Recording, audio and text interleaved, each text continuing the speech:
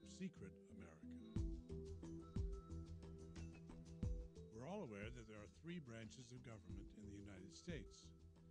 But in response to 9/11, a fourth branch has emerged. It is protected from public scrutiny by extraordinary secrecy. Top secret America.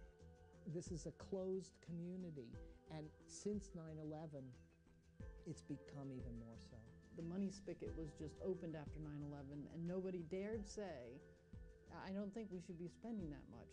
It has become so big, and the lines of responsibility are so blurred that even our nation's leaders don't have a handle on it. Where is it? It's being built from coast to coast, hidden within some of America's most familiar cities and neighborhoods. In Colorado, in Nebraska, in Texas, in Florida, in the suburbs of Washington, D.C. Top Secret America includes hundreds of federal departments and agencies operating out of 1,300 facilities around this country. They contract the services of nearly 2,000 companies. In all, more people than live in our nation's capital have top secret security clearance.